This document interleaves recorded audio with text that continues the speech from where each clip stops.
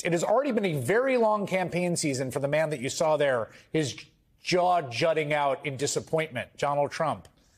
And it's really starting to show, I got to say. I mean, let's, again, to be just human here for a second, relate to a person on stage, their mic doesn't work. Campaigning for president is hard. It's physically and emotionally, psychologically grueling. It's difficult for any candidate. It's particularly got to be really hard for the 78-year-old man who is the oldest major party nominee in U.S. history. Have you seen him lately? I mean, he is out there. He's given 2.5 hour speeches, just word salads. You have no idea what he's talking about. He's talking about Hannibal Lecter. He's talking about this. He's talking about that. He's swaying to Ave Maria and YMCA for about half an hour. Folks are standing there not sure what's happening. Can you imagine if I did that? Now, I think those concerns about competency are one of the reasons why one of the defining features of Trump's third campaign is how it's largely been sealed off in this alternate world of safe spaces. Friendly interviews with right-wing outlets, softball podcasts, a town hall that devolved into a bizarre wordless dance recital set to Trump's comfort playlist. When Trump rarely does step out from a more traditional interview, he is forced to answer real questions on issues like his fitness for office, and he just can't do it. You own and run businesses. Yeah. Would you appoint a CEO who was 78?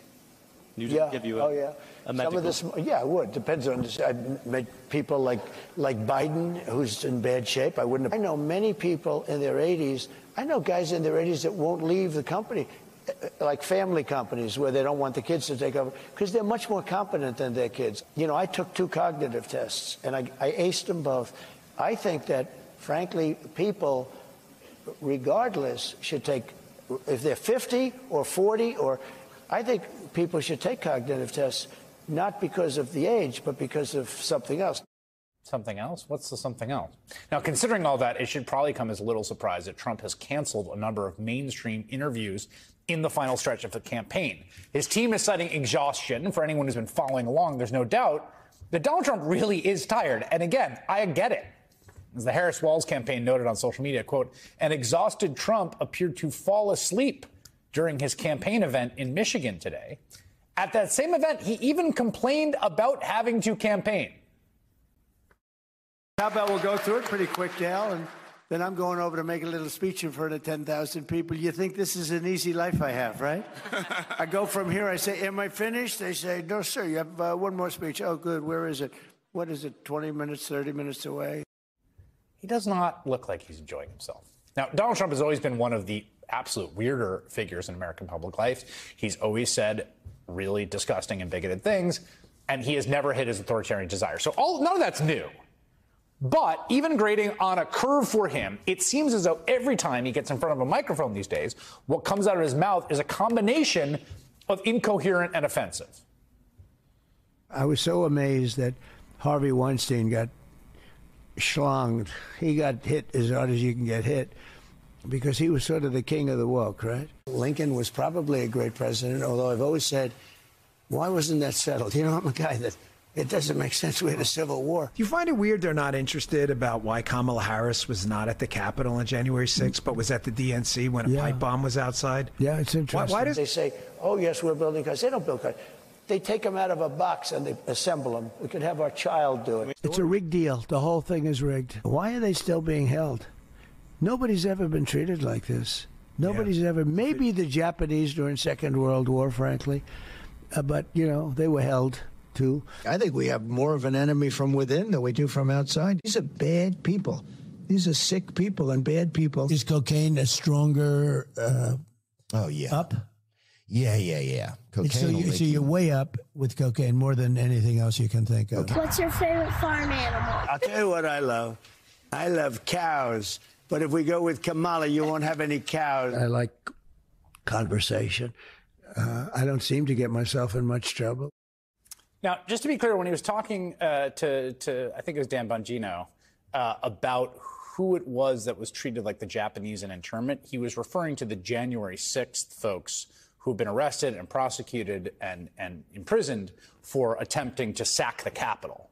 That's who he was comparing to the Japanese who were interned. Now, so all of that, you get a little sense there. That's how Donald Trump's campaign is going. Kamala Harris, on the other hand, is running a very active campaign. She's taking every opportunity to highlight the contrast between her and Trump. Now he is ducking debates and canceling interviews. Come on. And check this out. His own campaign team recently said it is because of exhaustion. Well, if you are exhausted on the campaign trail, it raises real questions about whether you are fit for the toughest job in the world. Come on. Come on. Donald Trump's response today likely did little to assuage concerns about his fitness for office. What event did I cancel? I haven't canceled. She doesn't go to any events. She's a loser. She doesn't go to any events. She didn't even show up for the Catholics last night at the hotel. It was insulting. All they are is sound bites. So today I was at Fox and Friends at 7 in the morning. I then went to 2 different other appearances. I then made about 15 phone calls. I've gone 48 days now without arrest. And I've got that loser who doesn't have the energy of a rabbit. Now, that's, of course, a lie. Kamala Harris does tons of media, including the traditional outlets that Trump dodges. She even sat down for a very adversarial interview with Fox News just this week. In fact, a key part of that campaign is showing voters exactly what Donald Trump has been saying. She did so again today, because there's simply no denying that her 78-year-old opponent is incoherent and exhausted and floundering on the campaign trail with less than 2 weeks to go. Seems like maybe a bad idea to have him on the country, but what do I know? Valencia Johnson's a Democratic strategist who served as a senior advisor for the Biden-Harris 2020 campaign. David Jolly is a former Republican congressman of Florida, and they both join me now. It's interesting to me, Valencia, with Donald Trump, it has always been an issue of where you attack him if you're a political opponent, particularly Democrat. There's a lot to say. And in some ways, there's so much to say it overwhelms. But the sort of idea of unfitness, which I can't tell if that's an argument to voters or it's also just a way of needling him. What do you think of that argument, which I think obviously is pretty merited at this point? Listen, I think you've seen that the Democratic Party and the Harris campaign sees that this is actually an argument that could persuade voters to not vote for him, to maybe stay home or just vote, or even more importantly, vote for Vice President Harris, because they put out a campaign ad today calling him unfit and unstable. Here's what's really interesting and why it's so strategic and smart for Vice President Harris and the campaign to do this is because every time that she hits him about being unstable, about being weak, about being unfit for office, it chips away at his bravado style of politics and campaigning, and he can't actually campaign on issues. He's flailing and completely going off the rails and trying to push back on these allegations that, quite frankly, the more that he plays into them, the worse he looks, which helps Democrats up and down the ticket, including Vice President Harris. And so I think it's a strong campaign strategy in that it's a quick campaign strategy for the vice president's campaign. They can hit him about being unfit and unstable and then also talk about policy positions when all he can do is respond to this. Yeah, by the way, I think his mic is back, so he's back talking again. You mentioned the ad, and I want to play this for you, David, and get your thoughts on it, because I thought an interesting hybrid of the sort of he's unhinged, he has authoritarian aspirations, and then a very kind of meat and potatoes midsection of this very quick 30-second ad. Take a listen. Donald Trump makes a lot of promises, but we can be sure of one thing. If he wins, he'll ignore all checks that rein in a president's power. It's all in Trump's Project 2025 agenda. What does that mean for you? Higher cost on groceries, cuts to Social Security and Medicare, more tax breaks for billionaires, and a national abortion ban putting women's health at risk. A second Trump term, more unhinged, unstable, and unchecked. Interesting ad, David. Yeah, Chris, I think it's fascinating because we are entering the period where we're seeing the closing argument. And I think to Alencia's point, it may be that the vice president is choosing to make her closing argument, not necessarily about her own policy platform, which she's proposed many policies, but about Donald Trump's fitness. And I think what it also indicates is there are very few gettable voters out there, but the most gettable voters are probably the voters that are concerned about Donald Trump's fitness. Maybe it's the danger to democracy argument, but it is the chaos argument you hear the vice president make, the word unhinged. Those are the persuadable voters that are left. And then contrast that with Donald Trump. He's doing nothing to reach those voters. If anything, his closing argument is pushing those voters farther away. And so you saw her reach out to soft Republicans in Bucks County, Pennsylvania this week. You're seeing this notion of the president being unhinged. Sure, she's going to hit on those quick policy points like you saw, particularly on reproductive freedom. But I think her closing argument is an acknowledgement that this decision this year is about Donald Trump and whether or not he is a safe person to return to the White House. It's a powerful argument.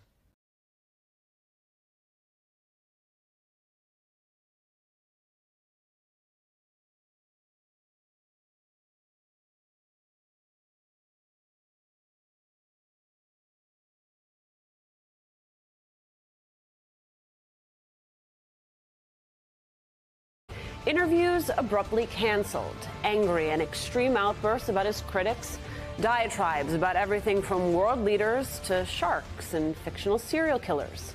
18 days to Election Day here in the United States, and concerns they are mounting about the mental acuity of the oldest presidential nominee in American history. And the red flags, they are being raised not just by the media or by Democrats. Donald Trump's own allies, they are now worried about his ability to stay on track. The New York Times reporting, quote, at a time when his opponent, Vice President Kamala Harris, has stepped up her attacks on him as unstable, Mr. Trump has struggled to publicly hone his message by veering off script and ramping up personal attacks on Ms. Harris that allies have urged him to rein in. Veering off script? Well, that may be an understatement. This, what you are about to watch, just from the past week. Should Google be broken up? I just haven't gotten over something the Justice Department did yesterday, where Virginia cleaned up its voter rolls and got rid of thousands and thousands of bad votes, and the Justice Department sued them that they should be allowed to put those bad votes and illegal votes back in and let the people vote. So I haven't gotten over that. A lot of people have seen that. They can't even believe it. The question is about Google, President Trump. If my guys can hear me, two things. Put up the chart, my favorite chart. My all-time favorite chart.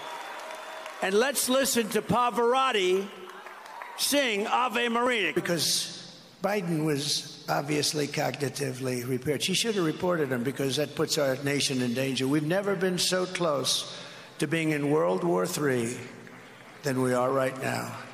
And don't kid yourself. We have an election coming up, but we still have like 3.5 months left. And it's a long time in a nuclear world. And that would be a war like no other. And I'm not thrilled about the people representing us, even for a short period of time. The election was 3.5 weeks away, not months, when he said that. And if the endless series of non sequiturs, outbursts, nonsensical answers wasn't strange enough, Donald Trump has become downright flaky as the presidential campaign gets down to the wire. From Politico, quote, it's become something of a pattern. Trump is scheduled for an interview with a neutral media outlet. The date nears, and then things fall apart. It happened just this week to planned Trump sit-downs with NBC in Philadelphia and CNBC's Squawk Box. And that's on the heels of him backing out of a 60 Minutes episode earlier this month. According to Team Trump, their candidate is exhausted. More from Politico, quote, the Trump campaign had been in conversations for weeks with the Shade Room about a sit-down interview. The site, which draws an audience that is largely young and black, hosted an interview with Harris just last week. In a conversation earlier this week, when describing why an interview had not come together just yet, a Trump advisor told the Shade Room producers that Trump was, quote, exhausted and refusing some interviews, but that could change at any time. But not too tired for his favorite network and his favorite morning show. Here he is on Fox and Friends, where he had to say stuff like this. Well, Lincoln was probably a great president, although I've always said, why wasn't that settled? You know, I'm a guy that it doesn't make sense. We had a civil war. Well, half the country left before he got there. Yeah. But you'd almost say, like, why wasn't that? As an example, Ukraine would have never happened, and Russia, if I were president. the weave, you know. An exhausted Donald Trump also somehow found time for a podcast with Fox News star Dan Bongino where this happened. I'm just a slight tad bit younger, but you remember 1980s Times Square pre-Giuliani. Yeah. You know, remember the Folexes, the fake Rolexes, and then all the peep shows and stuff. I mean, some of the scammers were good. Remember the shell game guys? They were good. Like, so that's them. Like, if you're going to be good at a scammer, you might as well be good at it. That's what 60 The press is a big scam. Oh, it's terrible. You know, I don't know that a country can come back if it has a fake press. It's hard. Because they're like the policemen. You know, they keep people honest, right? But Democrats don't have to be honest. They really don't have to be honest because they will never be accused of anything. It's interesting. I was so amazed that Harvey Weinstein got schlonged. He got hit as hard as you can get hit because he was sort of the king of the woke, right? Yeah. And yet he got hit. And I figured that maybe he wouldn't get hit so hard. But boy, did he get, you don't know him well, I don't know him well. Yes, Harvey Weinstein, well-known king of the woke. But don't worry, Donald Trump, he says he is just fine. I am the most stable human being. Remember they said a stable genius. I am the most stable human being. I've been doing this for a long time. And all that is where we start today. MSNBC political analyst Mara Gay joins us. She's editorial board member with the New York Times. Plus, Reverend Al Sharpton is here. He is the host of MSNBC's Politics Nation and president of the National Action Network. And this weekend, he's going to be interviewing Vice President Kamala Harris in Atlanta. We're going to talk more about that forthcoming interview a little later on. Also with us, MSNBC columnist and contributor Charlie Sykes and NBC News correspondent Vaughn Hilliard. All right, Vaughn, 19 days to Election Day. Trump is on TV saying Abraham Lincoln should have cut a deal to avoid the Civil War. He goes on a podcast to talk about how prosecutors threw the book at Harvey Weinstein. Did I get all that right? Is that where we are? I think that that's pretty accurate. There's not exactly a campaign focus, largely because the candidate himself doesn't stay focused on one specific message. And, you know, his reference to somehow Abraham Lincoln should have settled before the Civil War started between the Union and the Confederacy. Of course, what exactly would a settlement look like? Would that include slavery? The best effort was the Crittenden Compromise, which would have added a constitutional amendment that would have allowed the South to maintain slavery. And so Donald Trump, though, you know, also in the Fox and Friends appearance, he was talking about that Kamala Harris would supposedly ban cows and get rid of cows, which is just a misrepresentation of the Green New Deal. But this is where you see the Republican nominee just over 2 weeks out, despite sometimes the best efforts of his campaign to build events focused around immigration or the economy, their candidate has a much different tenor. And just to underscore, the media interviews that he decides to do are podcasts that are very friendly towards him, but also the likes of Fox and Friends, which we should note, that type of interview that played out this morning was a stark contrast to the one that the Vice President Harris did with Bret Baier just 48 hours ago. So, Maura, I want to correct myself. I said 19 days. It is 18 days. We all have the right to misspeak. There's the misspeaking, and then there is the exhaustion. If you're too exhausted to talk to the shade room, are you potentially too exhausted to be president of the United States? Ooh, well, right. I mean, what Vaughn is identifying here is it's not just an issue for the campaign that Donald Trump is veering off script. I think a central issue that he has in making this closing argument is he isn't going to win with just his base. And much of the appeal of Trumpism that I hear when I talk to voters, that we see in polls, is this, and I think it's a false idea, but this idea that he's strong, that he projects strength and leadership, and this idea that he's an outsider and that a vote for him is a rational choice for Americans who somehow feel disaffected by the political system. Now, I don't believe that Donald Trump actually has solutions for those Americans, but that is a large part of the appeal that you hear when you talk to voters at rallies and on the trail. The problem is that the reality of Donald Trump himself and who he is, of course, just none of those things.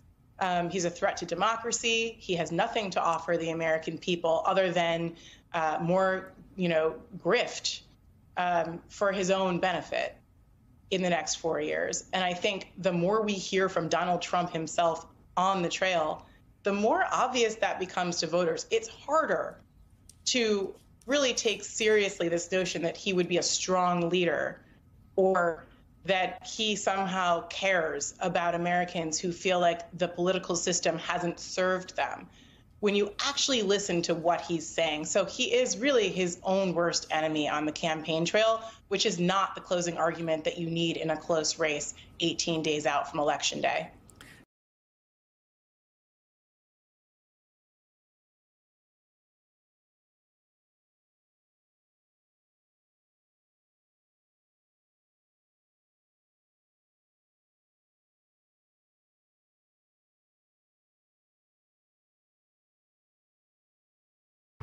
But we begin tonight with just 18 days left before the election.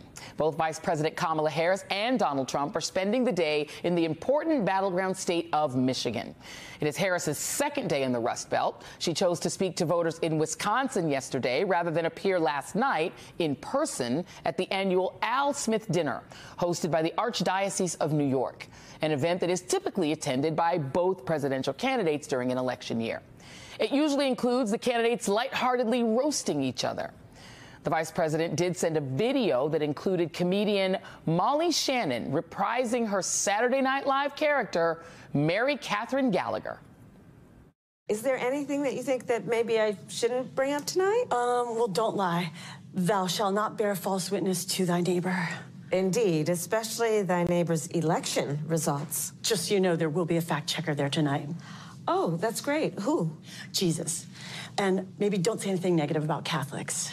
I would never do that, no matter where I was. That would be like criticizing Detroit in Detroit. Trump did appear in person, but, maybe he should have sat this one out. While perhaps entertaining some of his supporters, many of his jokes either bombed or were just plain tasteless.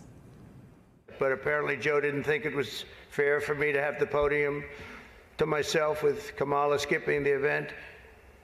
So he called, looked at me, and said, "Don't." Does anybody understand that? Yeah. I thought it was actually very good until just now. I'm surprised that Bill de Blasio was actually able to make it tonight, to be honest. He was a terrible mayor. I don't give a shit if this is comedy or not. Right now, we have someone in the White House who can barely talk, barely put together two coherent sentences, who seems to have mental faculties of a child, it's sad. There's a person that has nothing going, no intelligence whatsoever, but enough about Kamala Harris. And by the way, Donald, if you're going to try to make a joke about someone who can barely talk and put two sentences together, maybe you should be able to say the words yourself or risk becoming the butt of the joke, something I know that you're used to.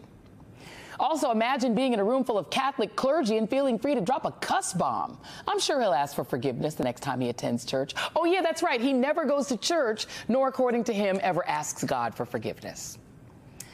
It was actually a bit of a surprise to see Trump appear at the Smith Dinner last night, considering his campaign has been pulling him out of events and interviews left and right, including with 60 Minutes, CNBC, NBC News, and even a rally with the very Trump-friendly NRA. Politico reported today that Trump was also in talks to sit down with the social media outfit The Shade Room, presumably to court black voters. But like the others, that fell through. Politico writes, a Trump advisor told the Shade Room producers that Trump was exhausted and refusing some interviews, but that could change at any time, according to two people familiar with the conversations. VP Harris responded to that report from the campaign trail. I've been hearing reports that his team at least is saying he's suffering from exhaustion. And that's apparently the excuse for why he's not doing interviews. And, of course, he's not doing the CNN town hall. He refuses to do another debate. And, look, being president of the United States is probably one of the hardest jobs in the world. And so we really do need to ask if he's exhausted being on the campaign trail. Is he fit to do the job? And I think that's a question that is an open-ended question that he needs to answer. Do remember, this comes from the oldest nominee ever to run for president, who is unwilling to release his medical records and who claimed just 3 days ago that he is far healthier than all the other former presidents and Kamala Harris, too. I don't know, maybe he's canceling all these interviews because he's just afraid of having to take real challenging questions from those who are not his MAGA sycophants. That could explain why he went back to his safe space this morning on the comfy couch over at Fox, where he was given free rein to say whatever he wants to the nodding approval of his devout followers, including the one sitting beside him on the sofa. I am the most stable human being. Remember, they said a stable genius. I am the most stable human being. I've been doing this for a long time. I hate to talk that way, but we can't let this woman get in. It's two people, and she's and you talk about unstable. She's a whack job. He also let it slip that some people over at Fox helped write some of the so-called jokes he delivered last night at the Smith dinner. And he gave an open endorsement to a key element of Project 2025 on education. We're going to take the Department of Education, close it. I'm going to close it. We'll have one person, could be you if you decide to retire. So let's say you have a liberal city, let's Los Angeles, San Diego, and they just decide we're going to get rid of that history. We got new history. This is America built off the backs of slaves on stolen land. Then and that curriculum comes in. Then we don't send them money. Did the brother on the set have any thoughts? Maybe not. People may wonder how we got here. That somebody this incapable could possibly return to the Oval Office. Well, for that, you can look at his performance on Fox this morning, which is a reminder that he is ultimately nothing more than a television performer. Being on TV is his comfort place, and that is largely because of his time on The Apprentice. If not for that show, which created the fictional TV version of Trump that audiences saw, he may never have wound up in the White House in the first place. Speaking to producers on the show, the New York Times pointed out last month how Apprentice producers had to cover for Trump, who at times had no idea what was going on the show, especially when it came to firing someone. The Times writes, quote, "For those moments when Mr. Trump's choice threatened to reflect badly on him and the show, Mark Burnett's producers waved their magic wands in the editing bay. Our job then was to reverse engineer the show and to make him not look like a complete moron," Mr. Braun said. They would go back through the tape from the week and selectively choose snippets to make the person who he fired look not as good.